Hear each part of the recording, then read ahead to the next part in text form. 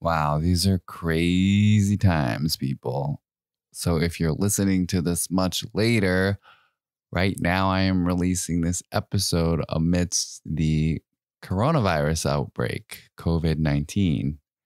And let's not forget, so this could either be current or nostalgic for people whenever you guys are listening, but there's a lot happening. There's a lot of energy purging right now. And the timing is just really crazy for me in my personal life and my journey. So this is what is happening right now. It was at the shift in Mercury retrograde. That's in the last episode that I was talking about.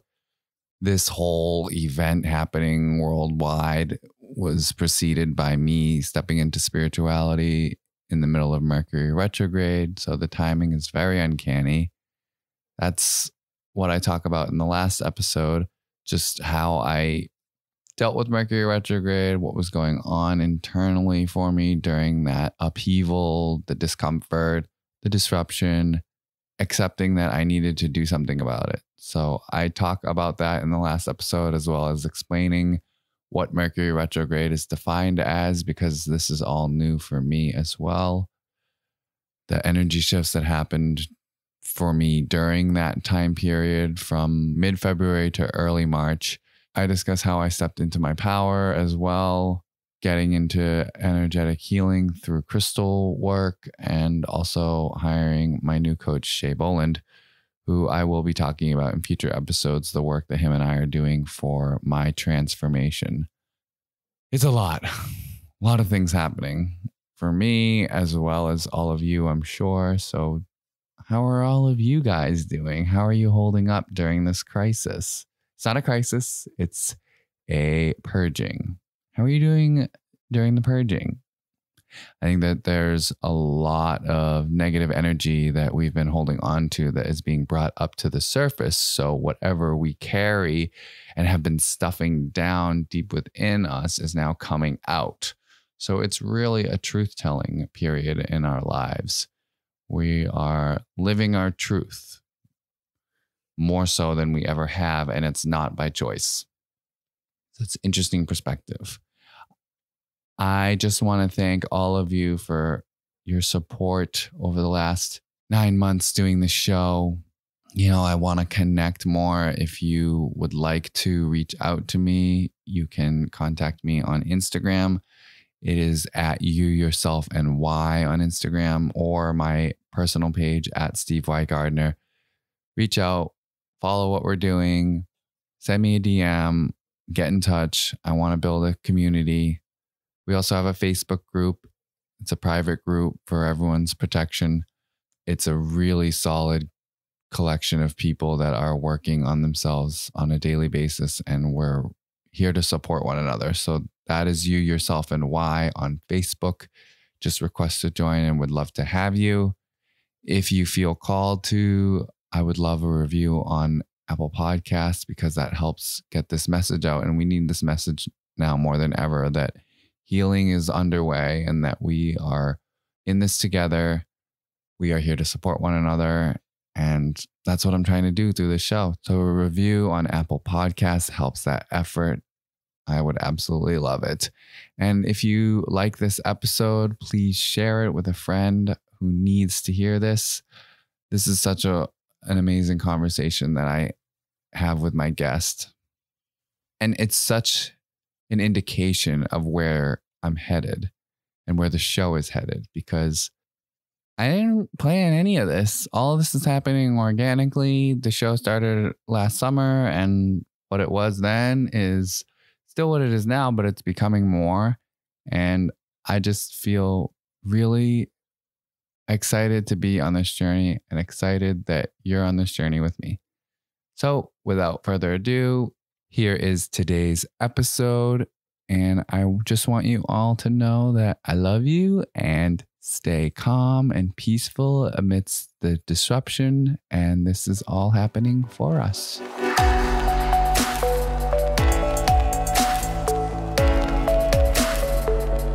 So today's guest has got quite a story, or a multitude of stories, I should say. From growing up homeless to serving in overseas combat, battling resulting depression, anxiety, and PTSD, and discovering plant-based medicinal healing while in the throes of addiction to Adderall and sleeping pills. Today's guest has had quite the journey and continues it now and moving forward in the way of healing others. He is a professional bodybuilder, energy reader, and spiritual coach. Please welcome Nahum Vizakis. Wow, thank you very much. You make it sound so glorious.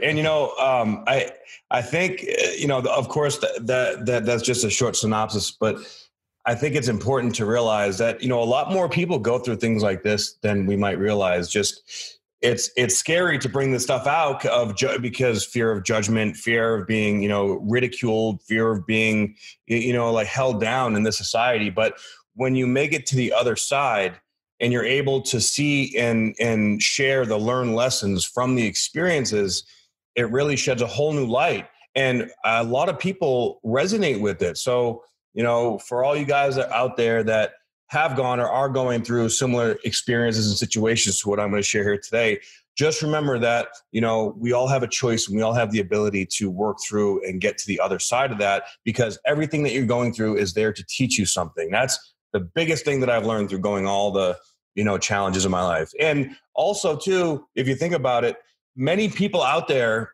that have made it to great heights, have done something very special in their lives, have gone through some kind of challenge to this degree, right? You look at Eminem, you look at 50 Cent, you look at Tony Robbins. I mean, all these people have battled some kind of like literal life and death scenario and come through to the other side. It's when you get to the point where it's either like you're going to win or die trying.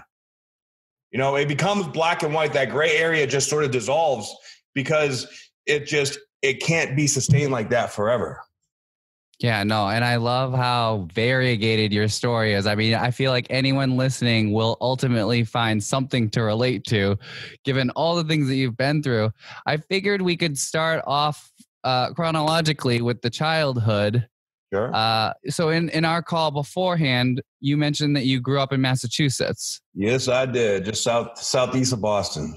Okay. Me as well, although I don't think the situations were exactly the same. Can you describe your childhood growing up?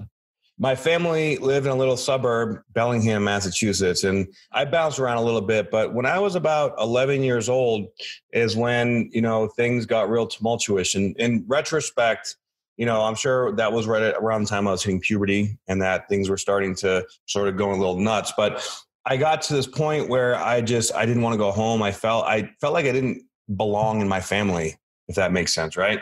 So I felt like the black sheep, and I was always being picked on, bullied in school and picked on when I got home. And I got to this point where I was just like, I'd rather just not be home and live like in the streets than be at home sleeping in a bed. And the weather up there in Massachusetts, it gets cold in the winter. Yeah, and half the time I was, on the streets during the wintertime. And so I'd like run away.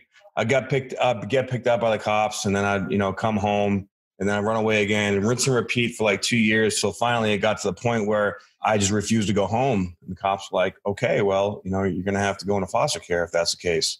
It's like, okay, let's go. How did your parents react to this? They didn't. They were just like, if he doesn't want to live under our rules, then he can go live somewhere else. I was a pretty stubborn kid. I made my decisions, and I went to foster care when I was 13. Wow. And what was that like going in? Did you feel like you belonged when you entered into that space? No, I never felt like I belonged, but I was always searching outside of myself for something to belong to. And of course, whenever you're searching outside of yourself, you're always going to come up short, right? But I was just a lost kid, and I didn't want to be me for some reason, and I didn't understand what was going on. I was a teenager, I felt like I was a piece of trash thrown away at the time. So I went to this new school, and literally I got expelled in like 2 months. But I had applied for a vocational school after that, and I ended up in 9th grade. I went to that vocational school, and I did a little bit better there. But ultimately, when I was a teenager, I was just an escapist. I didn't know how to make friends. I was just incredibly dysfunctional. So I needed some type of structure. And I ended up finding that when I got a little bit older and went in the military when I was 20 years old. For me, getting into this space of spirituality, you kind of feel like a lost sheep in a way. I feel like there's not a lot of people, the majority don't understand it. I'm going through this right now where I feel like a little bit out of body, out of place. Do you think any of the work that you do, it's kind of like, oh, it makes sense that I felt like I didn't belong back then because maybe I didn't. You know, the majority of the world is unconscious, asleep. Maybe that was a precursor. Yeah, well, that's actually what really got me into astrology. I looked into Christianity and Catholicism and Buddhism and pretty much every religion that I could think of to explore. And none of it really fully resonated with me. It felt like it was all missing something. And then when I started studying astrology, I started to understand myself because the celestial bodies are essentially archetypes of our consciousness, right? So I always felt like the black sheep, like I didn't belong. Essentially, this day and age, they call that indigo children. Indigo children are the ones that came here that were meant to change the course of the ancestral lineage. So say like, every family, they have their patterns, right? Like, oh, like my grandmother got cancer, my mother got cancer, so I'm going to get cancer, right? Or my grandmother, married an abusive alcoholic. My mother married an abusive alcoholic, so I'm going to marry it. Like all these things that are passed down from generation to generation. In this generation right now, especially as you're seeing, a lot of people are waking up because we are living in a time where humanity needs to change. There is no more threshold for holding on to these ancestral behavior patterns. So it's either you grow up and you change the pattern, or you grow up and you repeat the pattern. So I see myself as the catalyst in my lineage to change the pattern of belief systems and letting go of all these really self-sabotaging, self-limiting actions and processes that happened in my family. And before you really understand this, you just feel like you got dealt a shitty hand, right? Like life, like why is all this happening to me? God hates me. What the hell is going on? And you just want to, you just want to change, but you don't know how. But these celestial events that happen throughout our life, everything is in divine timing. And sometimes, that's can almost sound like a cop-out. But essentially, when your soul is not your ego, when your soul is ready to grow and evolve, that's when it happens automatically. And there's a massive, massive amount of people experiencing this shift right now because the universe is saying, hey, like we need to wake up. We need to change what's going on. And as you can see, there is in order to change the different layers of the systems in the world, like within, as within, so without, right? So these structures that have been in place, the structures of our emotional levels in our consciousness, they're all being brought up from underneath the surface to be exposed, and it has to crumble before it can become reborn, right? So there's like a rebirthing process. Look at the movie, The Matrix. It's a perfect example, right? There's a rebirthing process going on right now in consciousness. And it's very similar to that waking up. All of a sudden you're in this ship, all these people, the whole world you were living in was a fucking illusion. You're like, oh my God, like I don't want to handle this. But essentially then you realize that, wow, okay, I'm in a new world. There are new rules. This is a new game. So I create my own reality. So I'm able to shift things in a different way, but you have to, crawl before you can walk before you can run.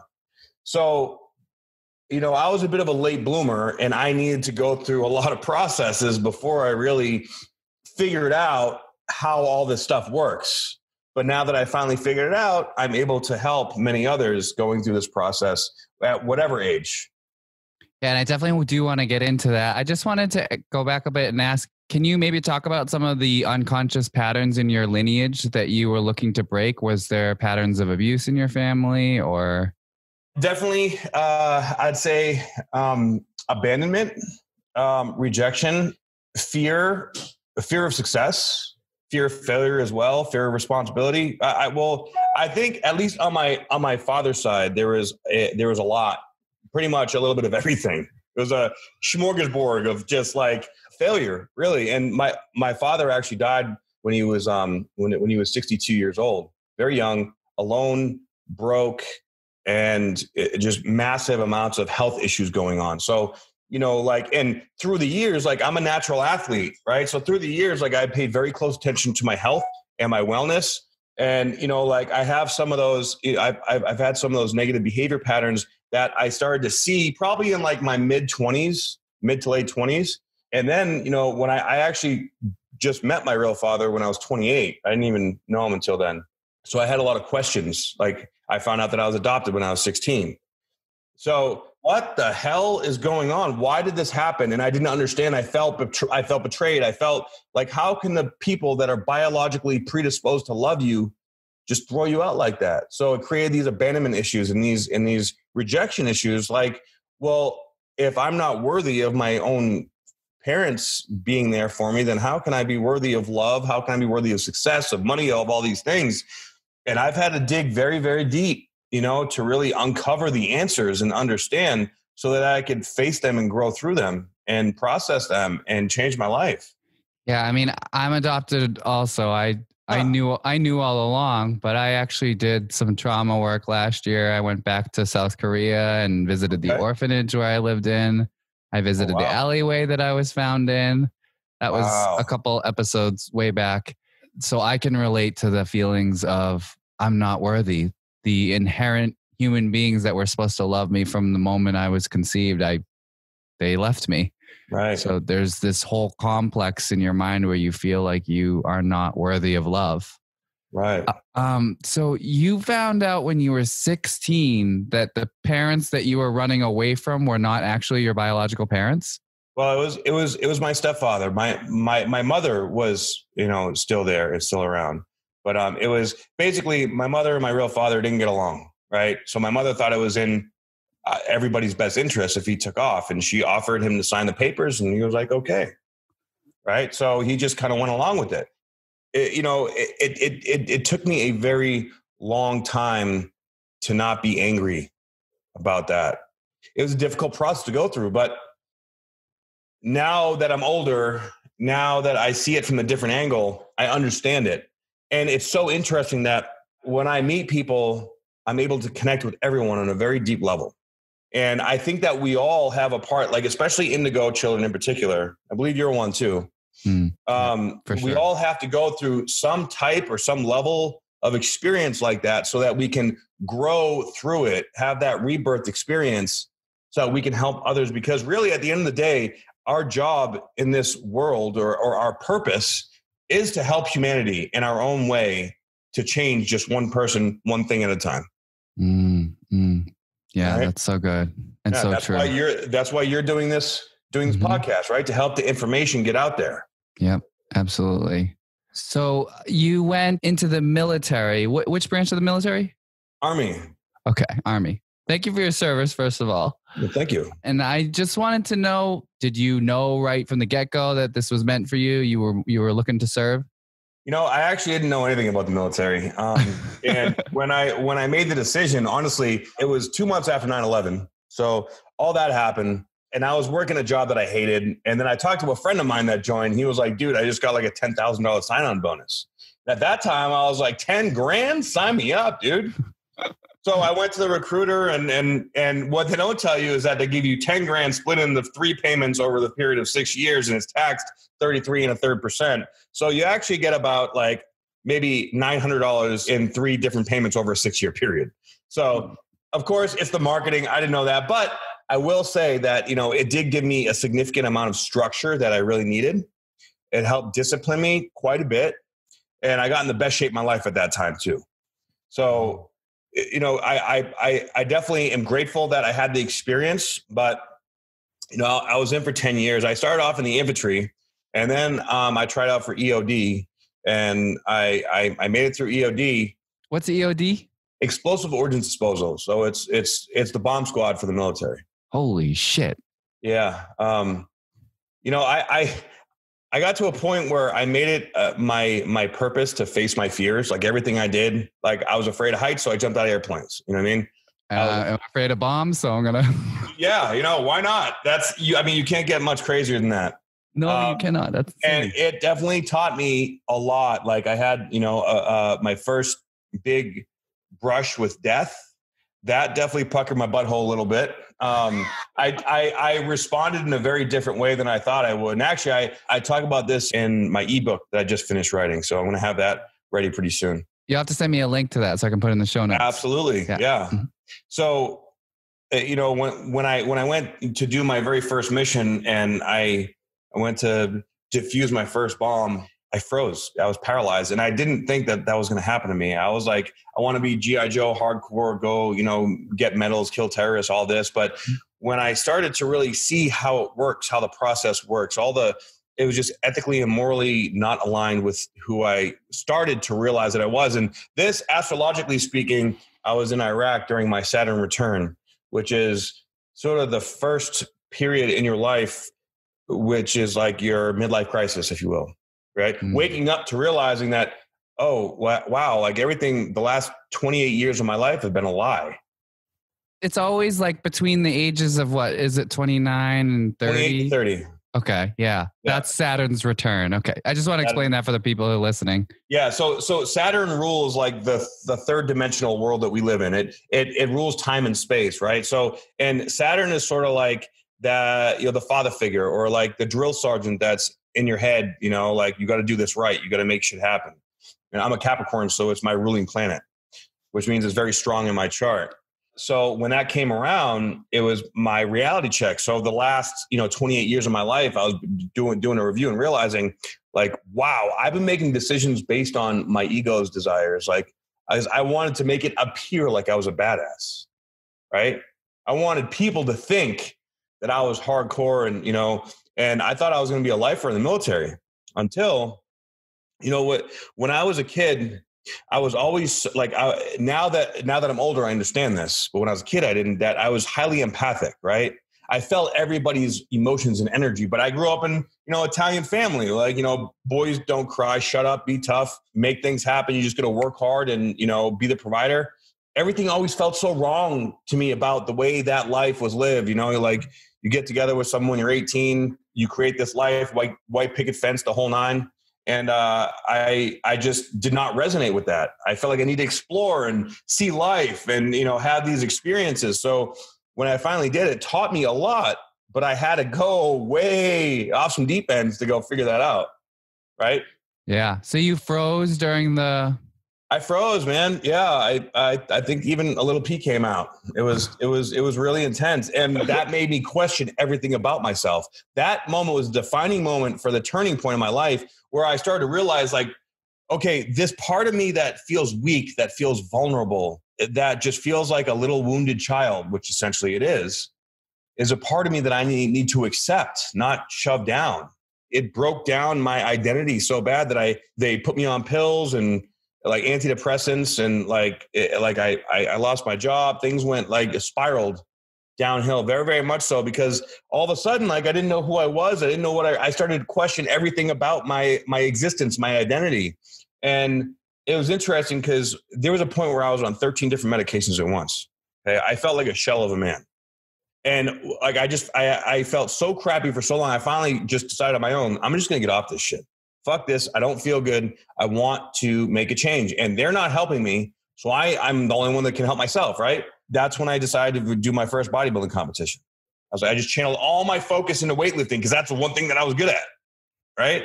And then I started winning shows. I was like, okay, wow, maybe I found my new identity. Like I created a new identity, right? It felt great for a couple of years. And then I got out of the military and I went to Arizona State to study psychology. I wanted to understand myself, my brain. And that led me on to a whole new path with, still a lot of ups and downs. But finally, I found something that made me feel whole, that made me feel like I had control of something myself, right? It made me have a purpose. But it got to a point where, the first, I'd say 5-6 shows I did, I was doing it from the place because I love it, because I have passion for it, right? Then I got to the place like, okay, now I want to bring it to the next level. Now I want to become a pro. I'll do whatever it takes. And I started taking it a little too far. And I sort of lost my identity in that as well.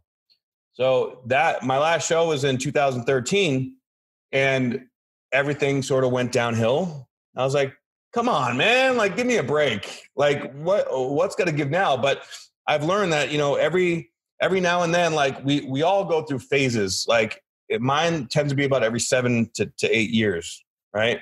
Where you're in a place, you're meant to evolve, but if you're not evolving like your soul wants you to, then the universe is going to come in and bring you a tower moment.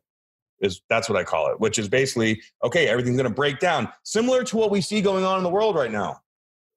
Everything's breaking down. Everybody's freaking out because there needs to be change. Things are not working the way it is, right?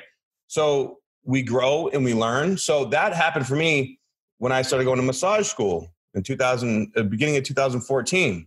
So you're out of bodybuilding. Well, I'll always be a bodybuilder. It's always a part of me, but I attached my identity to bodybuilding. Like I was a bodybuilder. I had to release that attachment. Okay. And that was very difficult for me, right? Because I needed to have this pro status, but really if I went pro, then what next? I mean, eventually it would have fallen apart anyways, right? So I would always get attached to these external factors in regards to my growth because I wanted this external validation. I wasn't looking within when I thought I was, but I had to learn. So I started going to massage school. And when I went there, like I had already been a personal trainer. I knew the anatomy and physiology really, really well. But what I didn't know how to do is meditate, breathe, slow my mind down. So when I started doing that in massage school, after a few months, all this tension in my body that was all built up in this big coat of armor around me, it also started to melt away. And then I had what's called an SER, a somato-emotional release. And that was when I started to really learn the next level of my consciousness. In our fascial system, which it's interesting to me that they don't teach fascia in college, because it's probably the most significant and important system in the human body. But we hold on to our emotions in our physical body by way of neuropeptides, right? So say we have a sparking of emotion, which creates a particular thought. And that thought form goes through our body. Like if you see like someone that you think is really hot and you feel that flush go through you, or like you lock eyes and like, whoa, right? Or you have this like, interview for like this big job and you're just like, you can feel it going through your body, your tummy's, rumbling, and you get done, they say yes, you're like, yeah, you get this huge dopamine hit. Yeah, okay? Totally. Those are all neuropeptide responses, right? So when we suppress who we really are, these neuropeptide responses get suppressed in the physical body. And usually there's an indication of this when you can't shut your mind off and like you start having sleep problems and you start having body aches and pains. Okay, these are signs that the pressure is building up underneath and you need to release it. So one of the best ways to release it is through meditation. So I started doing this meditation constantly every day in school, and I had this massive release. It basically looked like I was having a seizure for about 2 hours. And this is in front of the whole school. It's crazy. When you have an SER, you do something that's called fascial unwinding, which is all this tensed up tissue just starts to shake open and move out, and you release this energy. But mine, the teacher said that they had never seen one as extreme as mine.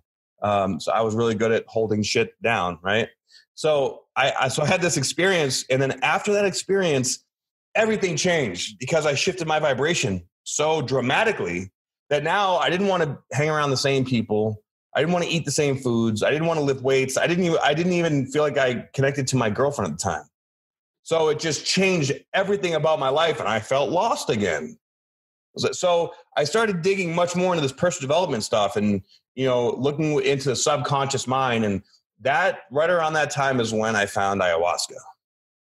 Now, I'd say that I probably learned more about myself in two nights of ayahuasca than I did in my entire 34 years of existence before then.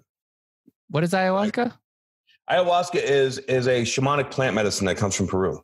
It contains the ingredient DMT. Are you familiar with DMT? So DMT is dimethyltryptamine. It's a naturally occurring chemical in the brain. It's released in large quantities when we're born and when we die. You know how like when people have like near-death experiences and, they say they saw God and they saw a white light and all of a sudden they come back and they have like this new gift or whatever. That's DMT. Wow. Okay. So I had this experience and it just showed me all my trauma, all my stuff, past lives. Like I became one with the universe. It completely dissolved my ego. It's impossible to describe unless you've actually experienced it. I talk about this in my book as well too, but that is what really changed the game for me.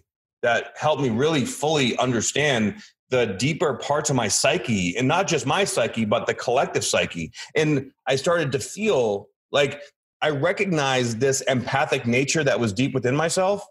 That was actually my gift.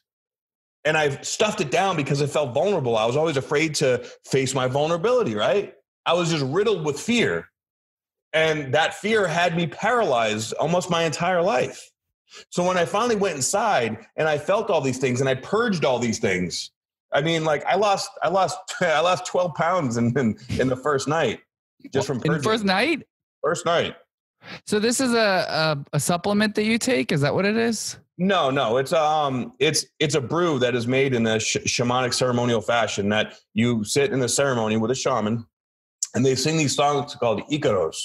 These Icaros are like energetic songs that the vibration of them connects the plant medicine to the spirit of the plant. There's a spirit in this medicine. It's like a feminine, like grandmother kind of a spirit, and the spirit talks to you. It's literally like having a conversation with God. Wow. So, and it gives you exactly what you need, not necessarily what you think you need. And, you go through this process, and it educates you on things that far surpass anything else you can possibly understand. I mean, Terrence McKenna, Dennis McKenna, Alan Watts, like all these great thinkers of our time. They all, Joe Rogan talks about it all the time. A lot of great thinkers of our time have had these experiences, and they talk about it and promote it. In fact, I know there a lot of states right now are going through the process of legalizing it because it has so many health benefits. They say that one night of ayahuasca is equivalent to 10 years of talk therapy. Is it like a surreal? Do you have like an acid trip kind of? Well, DMT is the most potent psychedelic in existence. So yes. Okay. Yes, it is. But it's in a whole world in and of itself. It's like LSD or mushrooms or anything can't touch it. It's impossible to really fully comprehend. And actually, okay, have you ever seen the movie Doctor Strange? Mm-mm. No? Oh man. Okay. Well, if any of you guys out there have seen the movie Doctor Strange, it's a Marvel movie. Now you have to watch it. Okay. Now I have to watch The Matrix again. Yes, absolutely. So Doctor Strange, he was a neurosurgeon that he got a really bad car accident and destroyed his hand, so he couldn't work anymore. So he went to this metaphysical woman to learn how to get his hands back, and he discovers this metaphysical, magical stuff. And it's actually very similar to what he learns in that movie. It's sort of like an ayahuasca journey. So watch that and you'll be tripped out and blown away.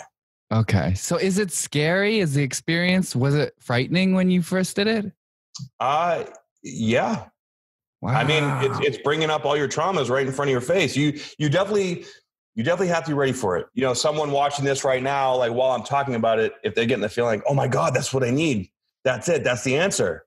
That's how you know that you're called to it. And then you'll research it. Like when I first found out about it, one of my clients told me about it and I didn't know what it was.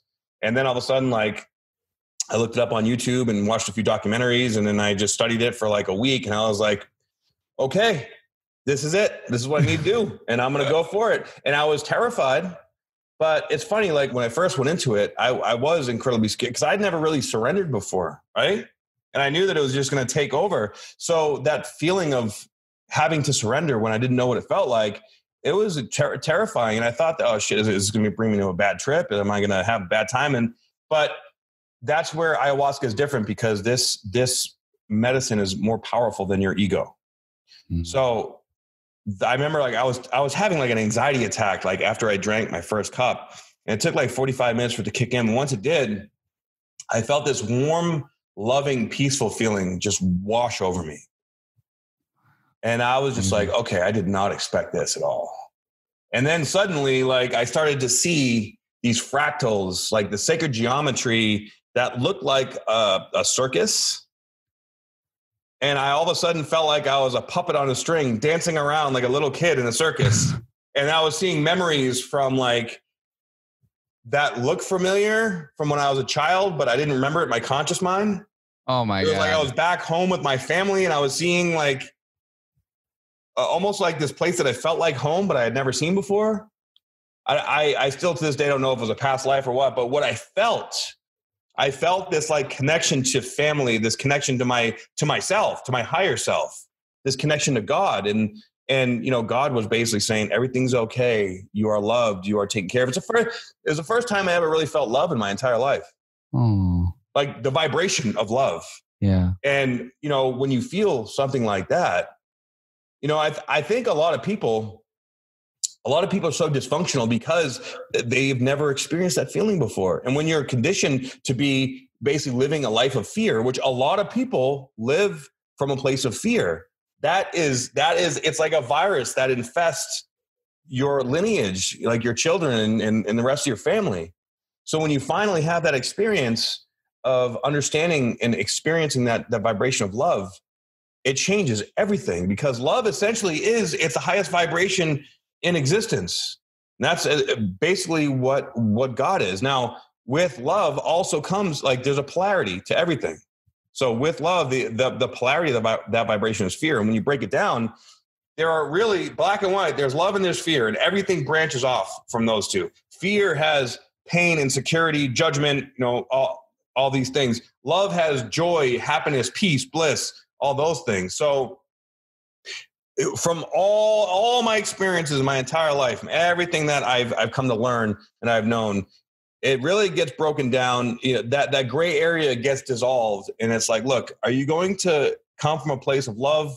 Are you going to come from a place of fear? And that's with every situation that you come into in a relationship, right? Like you have a really deep relationship, and they're going to, if you're really into them, you really feel vulnerable with them, you have to embrace that vulnerability within yourself. Or are you going to get insecure? Are you going to be afraid? Are you going to think that they're trying to cheat on you or screw you over or whatnot? If you get this new job or new business and you're insecure about, can I do this? Can I actually make this happen? Do I have these quotas that I have to meet? Blah, blah, blah. You know, do I really believe in myself? Am I secure in my own, you know, responsibility? Can I take care of these things? And I think that every experience that we have in life, we have these opportunities to learn or to step into our truth and our love, or allow the fear to dictate everything that we have going on. And literally, we have this choice in everything that we do. And when you start to look at life from that angle, it changes the game. It's a complete paradigm shift. And that's what I try to help people see, because we all get in our own ways in different things, right? Some people, they struggle with relationships. Some people, they struggle with drugs and alcohol. Everybody that struggles with drugs and alcohol is numbing something out because they don't want to feel emotions. They don't want to feel the pain. They can't handle the amount of fear that they have sitting in there. So they have to be honest with themselves, and they have to do it one little piece at a time. And really, when you start to understand that, then you identify the triggers and identify the different ways. And when you break it down to that center, then you can really help anybody do anything, because we're all human beings. We all have these five senses. We all have these typical, you know, emotions and energetic correspondences. So I can look at someone or look at their astrology chart and see where they're struggling, and then help them identify, okay, this is how you get in your own way. This is where you need to work on. And this is how you can work on it to navigate it. This is how you need to look at yourself, like navigational tools, in order to break through those processes. Wow. Yeah. That's incredible. So going back to is it called ayahuasca? Uh-huh. You only do that for like 2 nights? You can't just get a prescription and be like, hey, take this once a day. Well, I mean, maybe like if you go down to South America, you can like microdose it and do a prescription type of thing. But, wow. But it's meant to be like done in a ceremonial fashion. Okay. I know that it all depends. Like, you know, some people go down, go to become shamans and go down to South America, do what people that I know call Jedi training. And they go down there and they'll spend 6 months and but the ayahuasca isn't that brings the stuff up, But the real thing comes down to the diet, comes down to the meditation, comes down to the discipline. Like they say, the real work starts after the ceremony. So you go through a ceremony, you realize all this shit. Holy fuck! Now my life has changed forever. Now how do I reintegrate myself back into life? That's the real challenge, because now you're going to come around people and judgment and all the woes that life brings you, right? And you had this massive, profound awareness, like, oh my God, my life has changed. But how do you integrate that back into life and not get pulled or sucked back into it? So it's about keeping your body healthy as possible. Eating a mostly plant-based diet, keeping your body clean, staying away from sugar, staying away from things that alter your consciousness into a lower vibration, right? Getting around, if you're around toxic people, finding a way to get away from them, or creating solid emotional boundaries and not letting people get into your energetic field. Because I'll tell you what, man, with all the darkness and stuff that's in this world, you have to be very careful. And that's why a lot of people that have been through these processes, they're creating these businesses and they're helping there's a lot of people growing that are helping people out to, create a better life for others as well. But you have to do the work yourself. Like nobody can do it for you. But I think once you reach that place of being sick and tired, you're really ready to step into that greatness. Because I'll tell you what, dude, every single person out there has that greatness within them. Just all depends on if you're going to settle or if you really want to change your life. I'm a firm believer. If everybody in the world, well, I wouldn't say everybody, but say at least 50% of the world did ayahuasca, our world would be so much in such a better place. Wow. So you talk about reintegration into the collective. What did that look like for you after the ceremonies? It was difficult, man. It made me really realize a lot of things about myself, but I still had my bad habits. Now I was more aware of my bad habits, and it took me a couple of cycles of falling back into my bad habits to pull myself out to be able to get myself restructured. And I think, for a lot of years, for a long time, I abused myself. I took drugs. I threw my body and my mind way out of balance because for a long time, I was afraid to face my shit. I still have a hard time with sleep. Like my brain doesn't always get into, deep sleep mode. So I'm really into like biohacking now, like doing natural things to help optimize my mind and my body. I'm a big fan of Dave Asprey. Have you ever heard of Dave Asprey? Mm-hmm. Oh man. Okay. I'm a newbie. Don't judge me. Superhuman, man. You got to get that book. Superhuman. He created the bulletproof diet. I don't know if you ever heard of that. Oh, I did hear. I have heard of that. Okay. So yeah, Dave Asprey is a man. He's a pioneer. His goal is to live to 180. Wow. That's quite a goal. And I think he's going to do it, but not just live like old and crusty. I mean, actually live life, like being alive. And the stuff that he talks about in his books, like all these developments, like in functional medicine and all these ways of like anti-aging techniques and things like that, they are getting so advanced. I mean, you can go down to Panama and get stem cells done, and you can lengthen your telomeres to you can be 50 and recover at the cellular level. You're functioning from a 22-year-old level. Wow. Look at Ben Greenfield. He's done it. He's a former Navy SEAL. There was a Matt. There's a UFC fighter, Matt. I don't remember his last name, but he cracked his skull open during a fight, and he got some kind of degenerative disease, and it was eating away his bone marrow. He's getting broken bones all over the place, and he went down to Panama, got stem cells, and now he's literally back to almost 100%. Wow. I mean, and these different techniques like PRP, like NAD IV infusions, large dose vitamin C infusions, like autoimmune diseases, cancer, like these things are things that can be overcome naturally that are starting to be brought out to the world that many people don't realize anymore. I myself have helped a few people reverse cancer. So, and I'm not even a doctor. So I know if I can figure it out and I can do it, many other people can do it. But we live in a fear-based society and system. And right now, that fear-based stuff is just at an all-time peak because we've just come into this new 30-year cycle where the Saturn-Pluto conjunction just happened, which hadn't happened since 1517. And that's why all this stuff is happening. I'll tell you what, it's going to get a lot worse before it gets better, but it needs to happen so that we can have a revolution. We're also coming up to the United States Pluto return. So remember back when the United States was founded, right? the Brits came over here to establish a new colony. And then they were like, well, screw you guys are tyrannical. So we're going to break off. And then that created, the war. Well, we're coming into another revolution, and it's going to be similar to when we originally came over, because look at our government now. It's doing the same thing that it did back in 1776 when we broke off. It's crazy. Holy shit. Wow, you're blowing my mind right now. Crazy. So I just want to get back into the linear pathway of your story, and then I want to just rampage on all this stuff, and I want to ask you about coronavirus. So you reintegrated back into, let's say, normal society, and then discovered astrology through this healing self-discovery process. Was that how it? Well, so I started reading up and like researching astrology right around the same time, but it wasn't until I got my heart crushed from this woman that I was with that I really started to dive deep into it, because we were engaged and I was madly in love with this woman. I don't like the word madly in love. I was happily in love with this woman, but we didn't work, and I wanted to understand why, so that I could better myself, like improve myself. What can I do to optimize myself, to bring myself back? And if we're meant to be, we'll be, right? So I started really diving deep and like buying books. I did a few online courses, and I studied it for a good 5 years.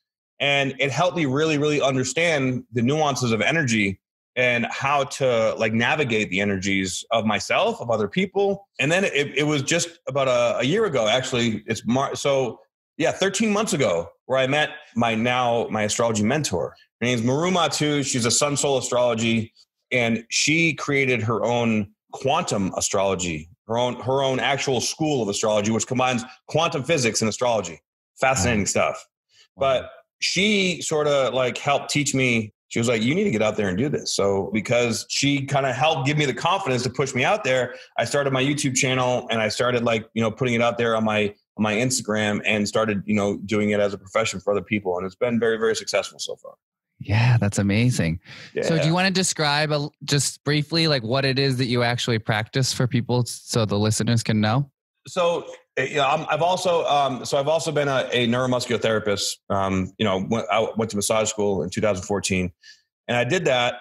So I combine between my athleticism and astrology and understanding energy and my empathic, intuitive nature. I've learned to sort of combine all of that together. And so when I'm talking to someone or looking at their chart or working with someone in person, I have these different navigation tools, if you will, to identify the energy and help people to see what's going on, or even extract the energy from their body. Wow. And ayahuasca really taught me how to understand my own energy patterns and how to see the energy in other people and how to feel it. But it's interesting because the process of learning that was a process of me learning my own emotional boundaries. I used to feel like I deserved to take on people's crap, right? Because I didn't believe that I was worthy. I had a lot of self-confidence, self-worth issues.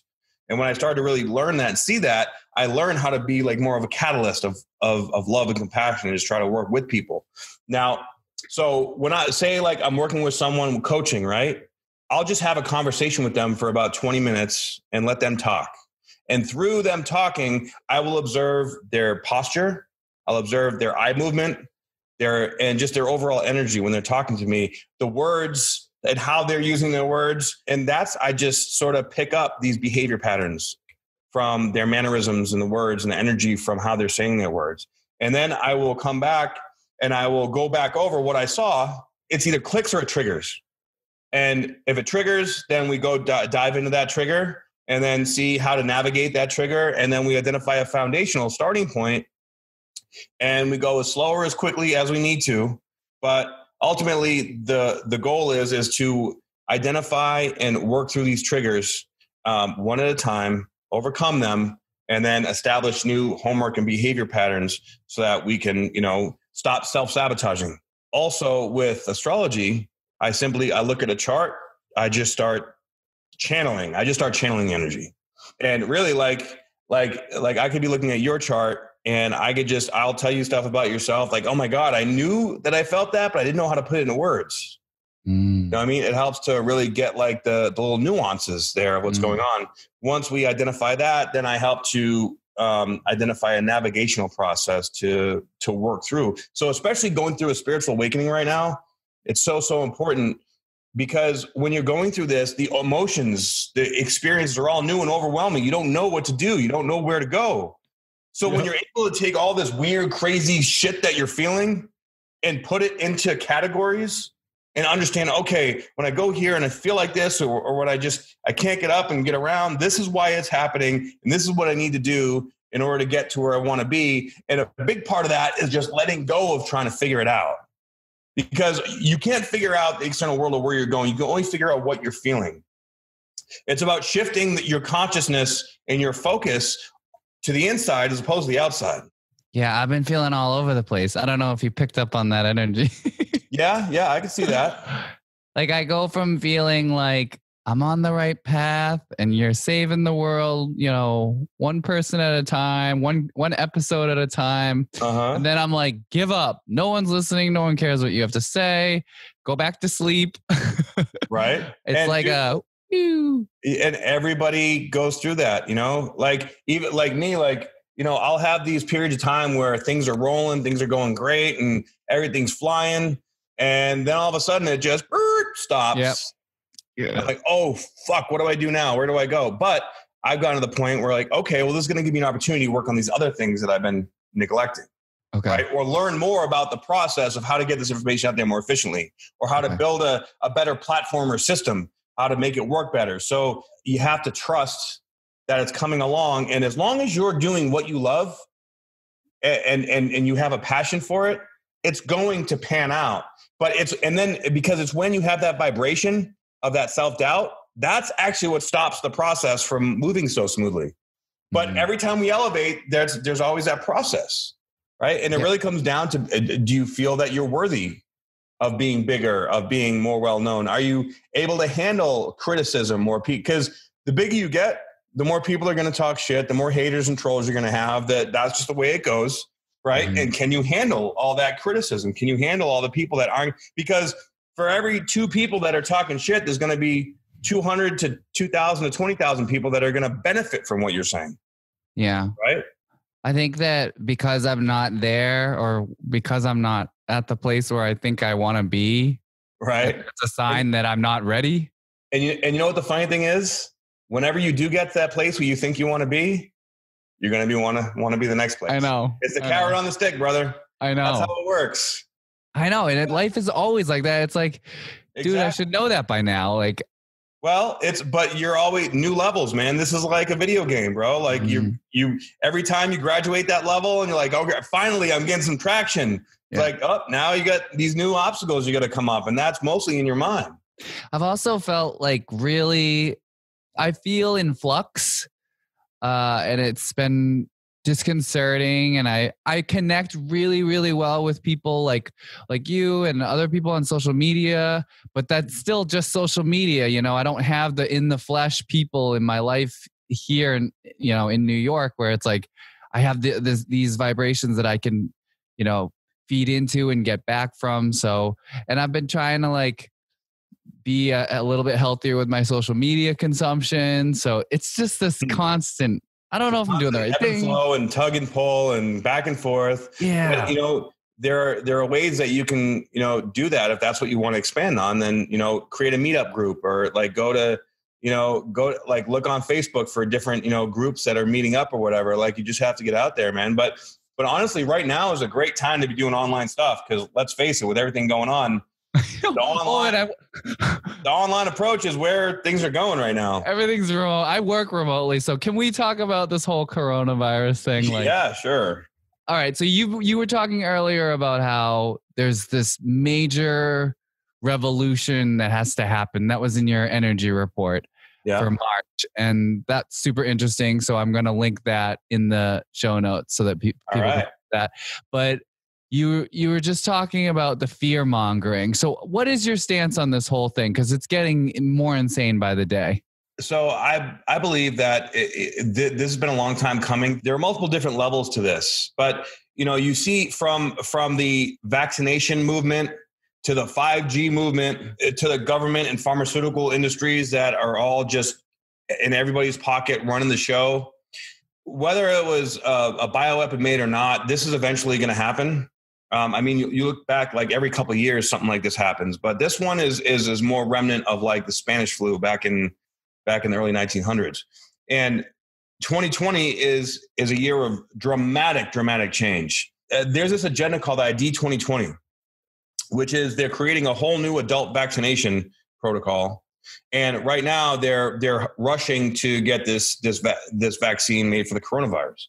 Now, mind you, more people die from the flu every year than have died from this thing, but they're pumping it out to make it look so bad. And everybody's wearing masks.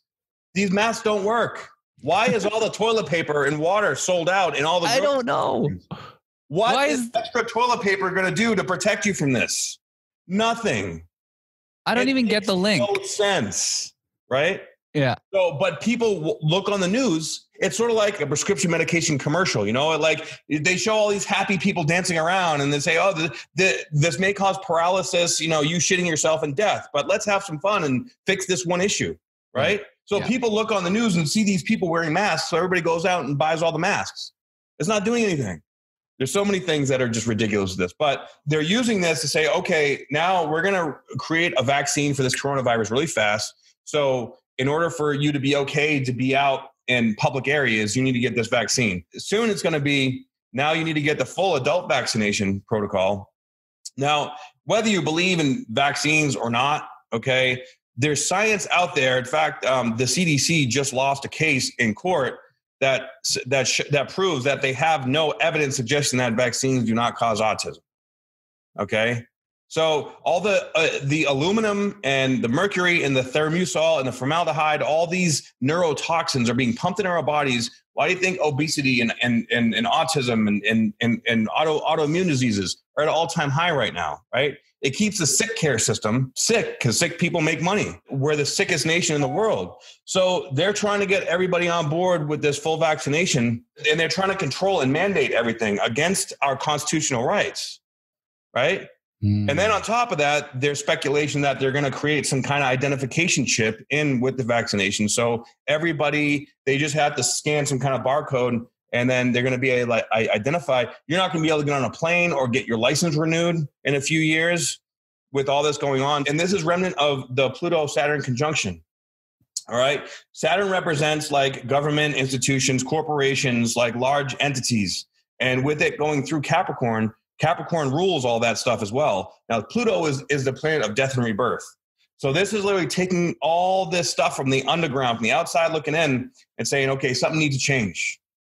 So they're trying to maintain this control in this industrialized sort of time frame, and humanity's consciousness saying, no, we're evolving.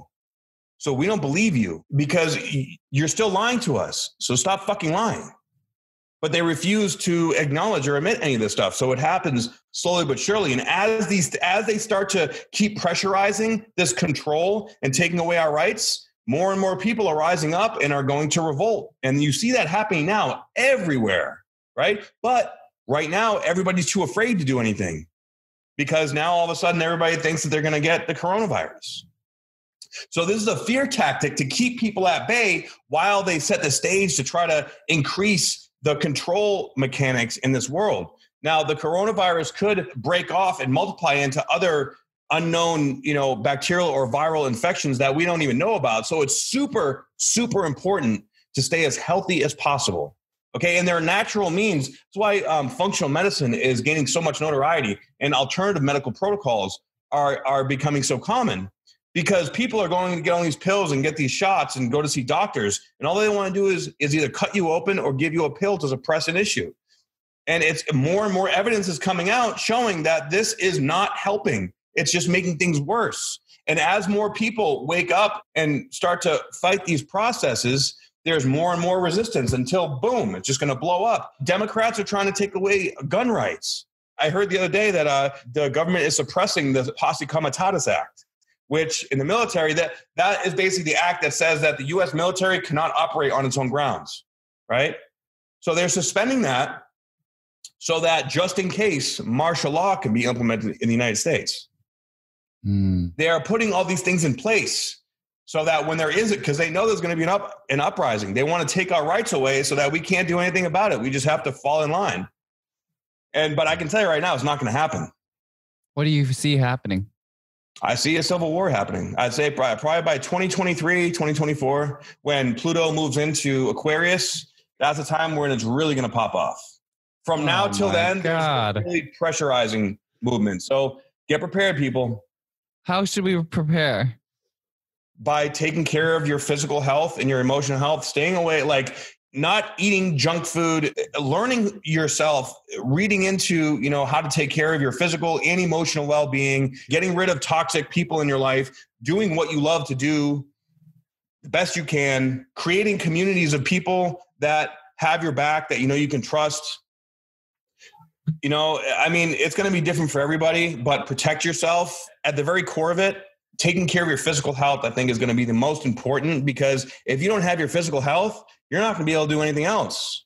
You're going to be like a victim to the system.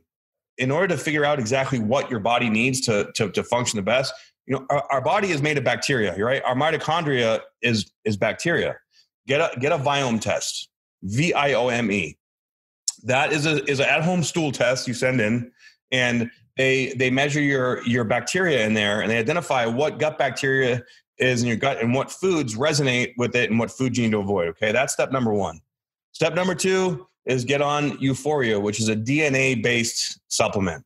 Okay, when you're able to customize your nutrition to your DNA, it'll lengthen the telomeres in your DNA. It'll help to optimize the function of your cellular activity in your body. And that can help with whatever imbalances you might have going on, from digestion to hair loss to vision, you name it. Okay. And then just discipline yourself, like exercise regularly, eat good quality foods, get good sleep, get rid of toxic people in your life, and love yourself. With all this fear mongering, it's implanting, like we're all connected at the unconscious level. And it's hard not to get consumed by all this information. It's everywhere you look. And they do that on purpose to make everybody terrified. And with all these things shutting down, and like Tom Hanks just got it or something like that, like it's infiltrating everywhere. Of course, you can't really avoid seeing it, but like look at it in an objective sense of just to see what's going on and stay on top of the news, but don't allow it to keep you shut down, because that's what that fear-mongering does. The fear-mongering is 50% of the problem, right? Mm-hmm. So take care of yourself, protect yourself, but don't allow this to shut you down. Shift the focus onto you, to loving yourself, and then moving forward one step at a time, and keeping a good circle of people and energy around you. You're able to do that, you're going to be fine going through this process.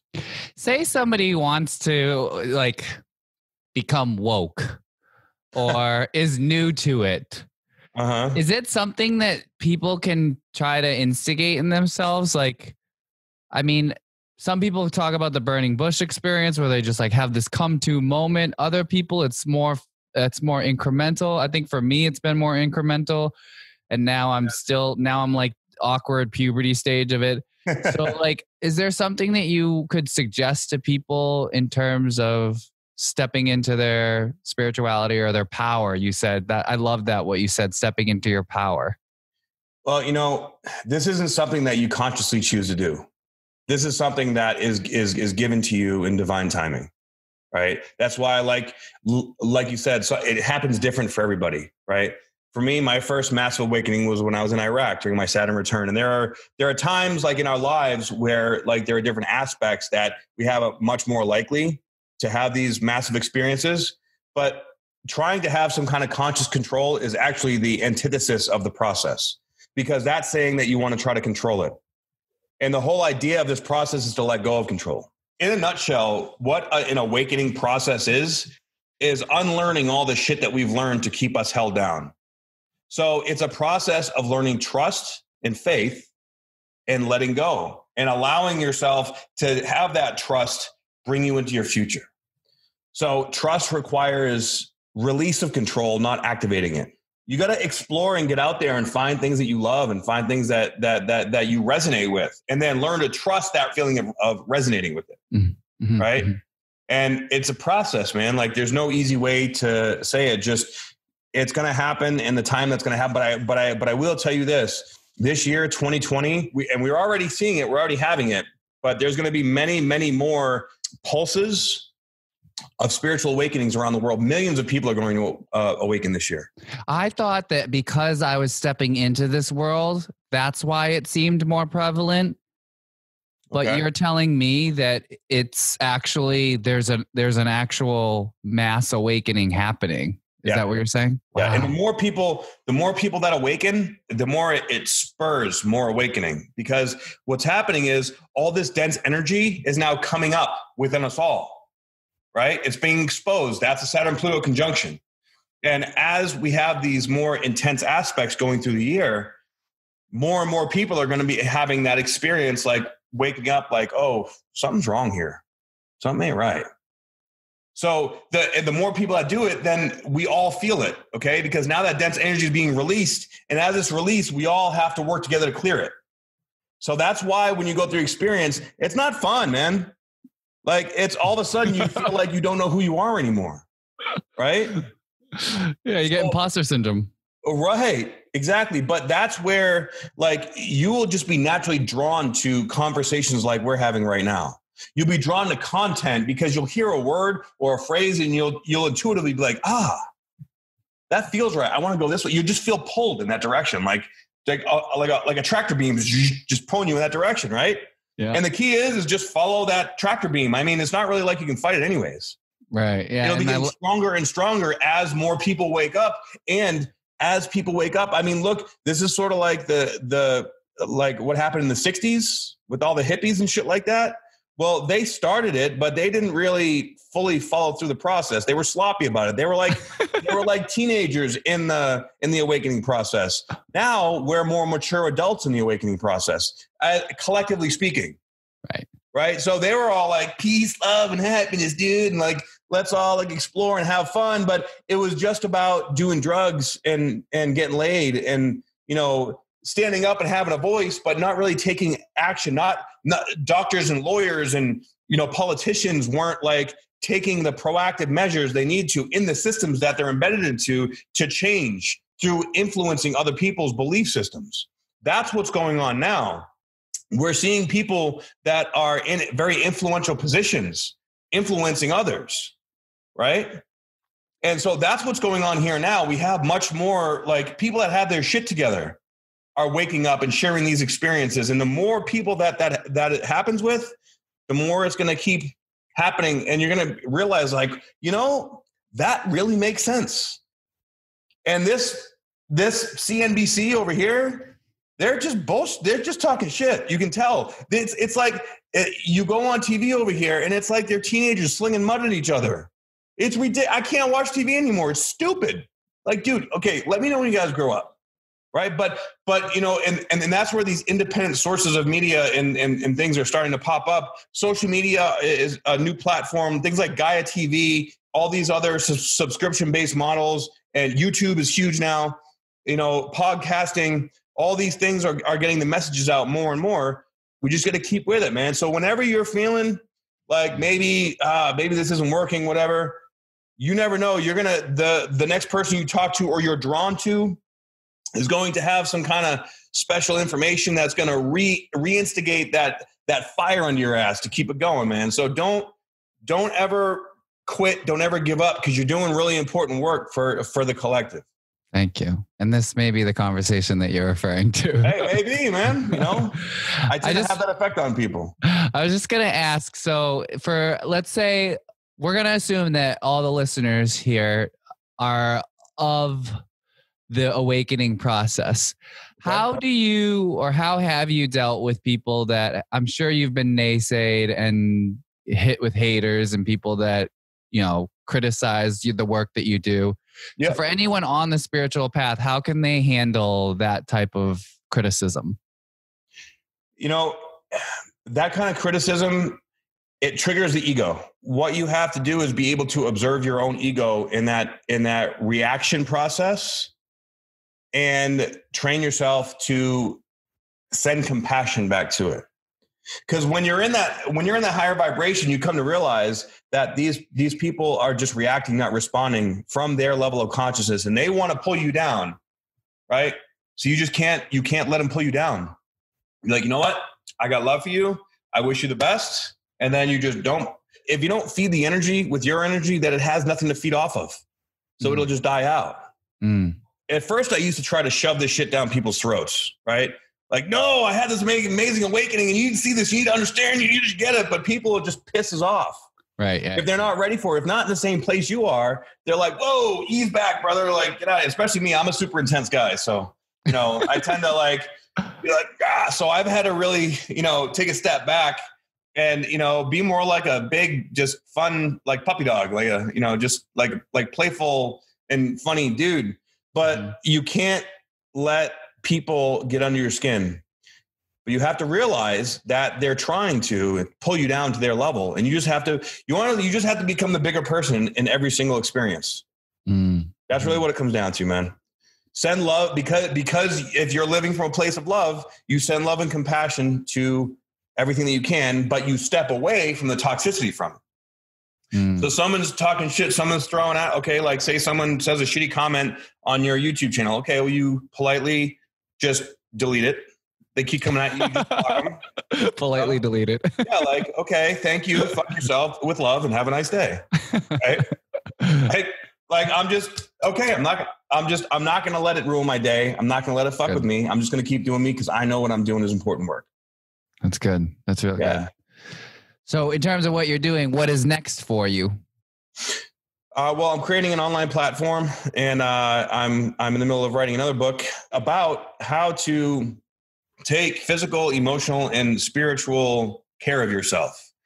Between like being physically fit, emotionally fit, and spiritually fit, and the interconnectivity of it all. So I'm going to go deep into nutrition, how the physical body speaks to us through our emotion, like through pain or imbalances in the fascial system, what it means. Because essentially the body is a subconscious mind, right? So understanding basically the language of energy and the language of what our body is telling us emotionally and what that means spiritually and how to navigate the process. Wow. How can people find you and see all your content? Because you really do have, you're consistent, you're insightful, it's always super personalized. How can people follow all your content? Right now, you can go to my Instagram. That's my main platform, spiritual_bodybuilder. Also my YouTube, which is spiritual bodybuilder. And I'm going to be posting updates. I'm in the process of getting my website all done up. That should be ready in about a month. But I'm going to have links and videos explaining all this stuff on my Instagram. So just go check me out there. And then I on my YouTube, I also do a full moon, new moon, and a monthly energy report. So you can check that out too. Awesome. And I hope that you would want to come back in a little while onto the show. Yeah, absolutely. I'm always really excited and happy to work with other, awakening souls to, spread this message and to, just increase the awareness in the world, man. And what I would say is, if you are going through some kind of crisis in your life, or even if you're not, just love yourself and trust the process, because the universe is guiding you into a better place. And if you're feeling like blocked, if you're feeling like you don't know where you're at, get with people like you or myself, so that we can work together to help navigate the process so that you can learn to trust and that you can allow yourself to go into the unknown, because the unknown is essentially just as scary as the stuff that we don't like, right? You don't really know the difference. Sort of like, when you have a child, right?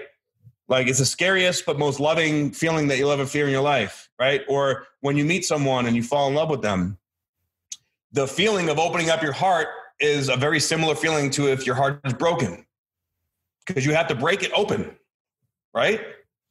So think about that one for a minute. Read that again. Captioned. Exactly.